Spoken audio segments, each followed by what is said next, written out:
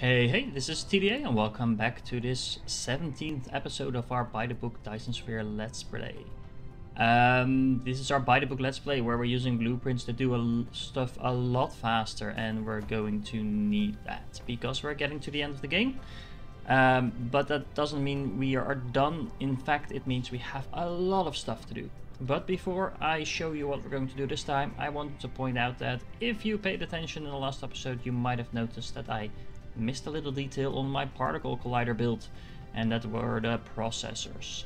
Those were missing, so of course I've added them in and added them to the blueprint that I have available online as well. Now, what do we want to do in this episode? We want to focus on two things. We want warpers and we want green science. And why do we want those things together? We can make warpers from graviton lenses. It's one lens for one warper. But that's not really the most efficient thing when you can also make one green science and turn those into 8 warpers. And why is that so much more efficient? If you look at the green science, we only need one lens for 2 sciences, and those 2 sciences would turn into 16 warpers. So instead of getting 1 for 1, we get 16 for 1. So that's a lot more efficient. And of course we want green science anyway, because, well, science. We need that to continue with our game. Now, the lenses themselves are not the most complicated recipe. We do need strange matter for that, which is this recipe, which we haven't actually made yet. So we will need to build that. We'll need to build the lenses themselves. And as you can see, the strange matter needs even more particle containers. So once again, that's really one of those things that you can easily run out of if you're not careful. So spread around your particle container builds, use belts, etc., like I've shown you in a few episodes, in order to make sure you don't get bottlenecked and all your particle containers go to one build but not to the other ones where you also want some stuff to go. And of course, building more particle container production is never a bad thing. But keep in mind, you will also need turbines, and as we all know, turbines are the bane of your existence. Okay.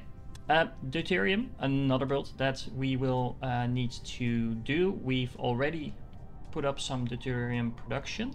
We do not have a gas giant in this system where we can easily mine that from, because we're getting fire ice, which is very useful as well.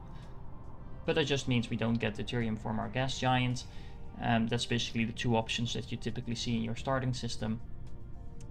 That's not a problem, because that's why we needed these particle colliders that we're building over here, so we can use them to make more efficient deuterium production, which is this recipe. So you turn some hydrogen straight into deuterium, which we've also been doing, but this is a very straightforward and fast process.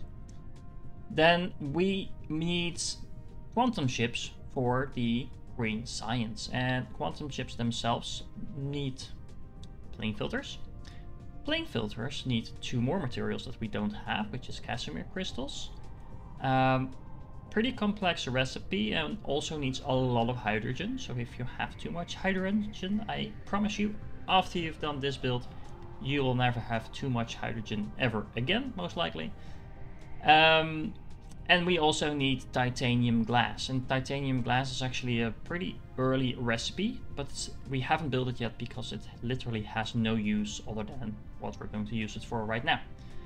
So all of that combined means we need to build a lot of stuff, and I won't have you sit through me building that, but I do of course want to point out that I've made all the required blueprints to do that in order, so you can just set those down. Of course, you will need to connect them up. You will need to connect them to your previous facilities. You might want to pick a smart place to do so. You might want to upgrade some of your facilities. All in all, this is just to help you out a little bit with the tedious process of setting up all those production facilities, but you still have plenty of stuff to do, so don't feel like you're cheating or anything, because you still need to make sure those builds are actually working and getting supplied. Alright, let me get to that and we'll meet back here. Alright, and there we are. We have, this is the proof, our green science up and running. We are also producing warpers over here. As you can see, I actually forgot to set the cap on my warper, so I have now over almost 5,000 warpers that I currently really need, but anyway, we have them, so good for us, I guess. Don't forget to actually pick up some warpers and put them in your inventory. You don't need stacks and stacks of them, but you probably want to take a few hundred because you can of course stack them up and now you can warp around the system yourself. The green research is about to start stacking up over here. I'm just having a little buffer created over here, so if I ever need warpers, there's already some green research in there.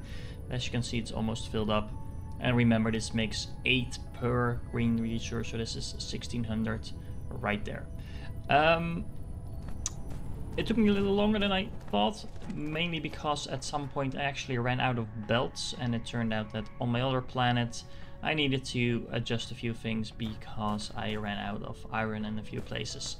So anyway, that was just a matter of requesting it from another planet, and then that got fixed. As you can see, we built a lot of stuff, so I built all the blueprints that I showed you just before we cut out. We have now a very nice amount of deuterium being produced over here. It's already fully stacked up. As you can see, the bottleneck is a little bit on this side, so the Casimir crystals are going very slow. This is because the titanium crystals were going very slow. That is something we did try to fix over here, so what I did was actually build a small build. A small build of organic crystals over here, so this is a requesting it from the other planet. Honestly, I might want to double or triple up on this because the organic crystal recipe is really slow. But as you can see, it's producing. It is also producing some crystals here.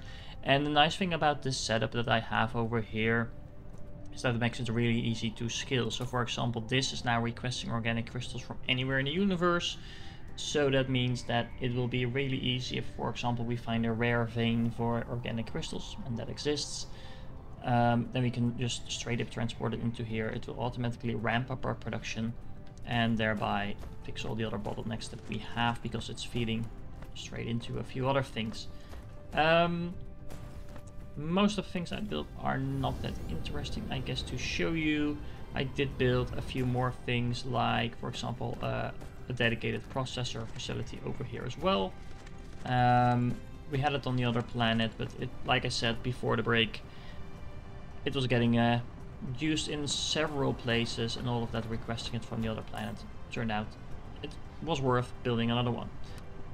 We are actually fully max producing components over here, and again, this is one of those things that I might want to consider doubling up on because these are chewing through our processors quite fast.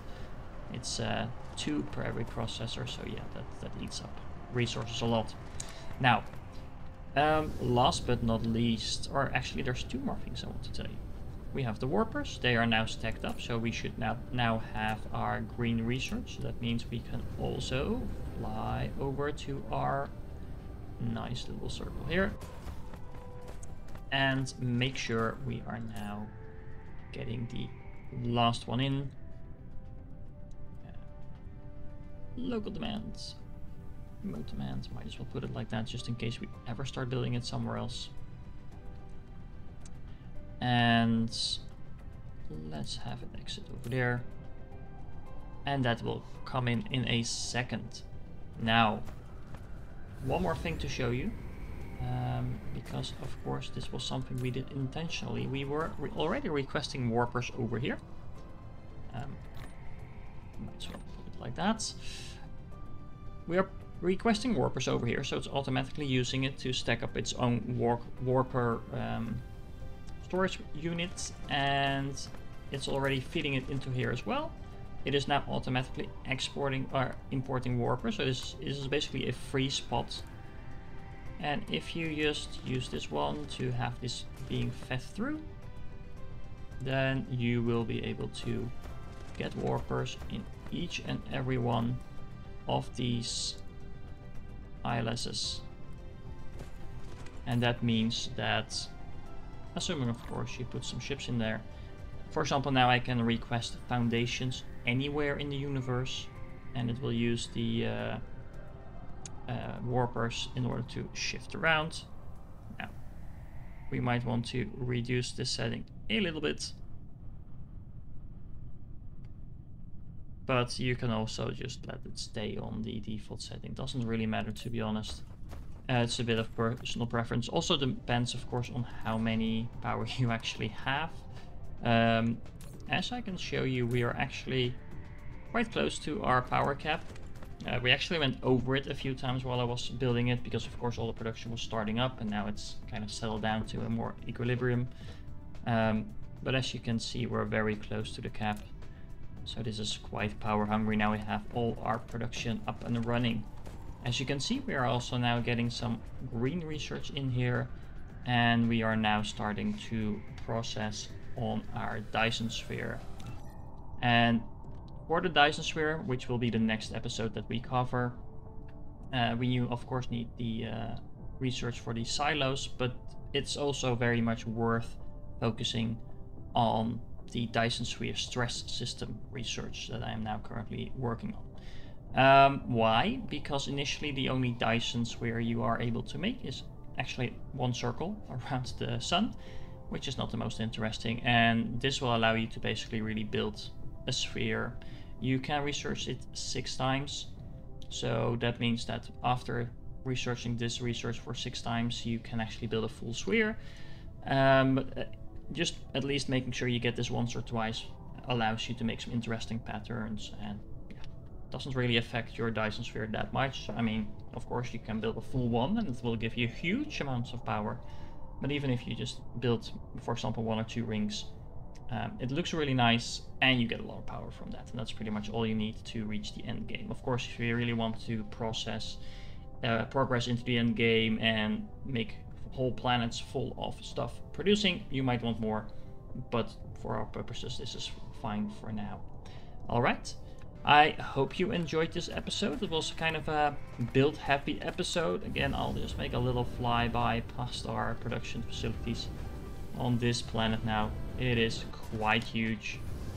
I think we're actually by now producing more on this planet than we are on our first 2 planets combined. So that is interesting, considering this is only the end game build, so that just shows you how much stuff you actually need. And of course it's not just the end game build, but it's also some basics to supply it with. But it does show that there's a huge amount of resources going in there. So yeah, I hope you liked it. If you did, don't forget to like and subscribe, and I'll catch you in the next one, where we will actually start building our Dyson Sphere.